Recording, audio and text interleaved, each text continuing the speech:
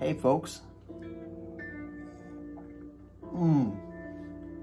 Little hot coffee left over from this morning. Always good for an evening paint session. Give you a little bit of that last energy of the day and get a little more in. Tonight we're working on a troubadour and cat painting. As you can see,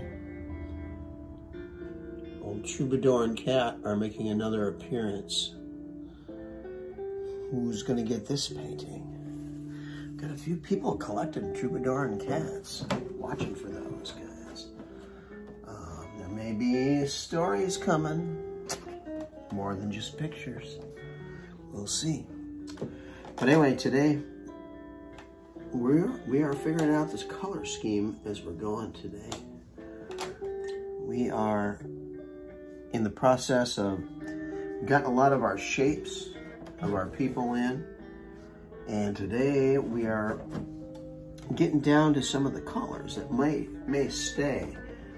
Sometimes I build up the layers for a while and kind of work out my color scheme as I go. You know, figuring out what's feeling right to me. I trust my instincts a lot on color.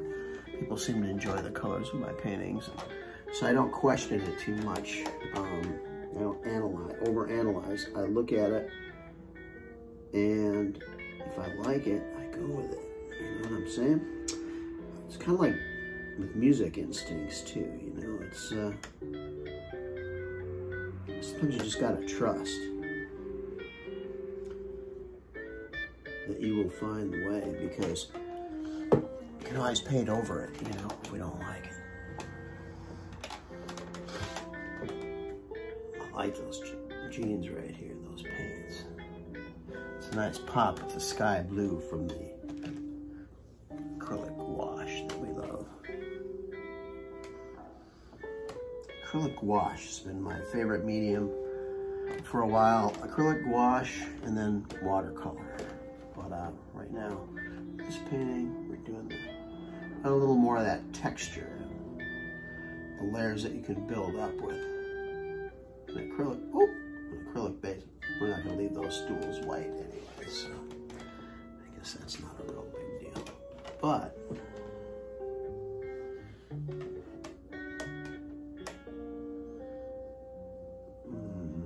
yes.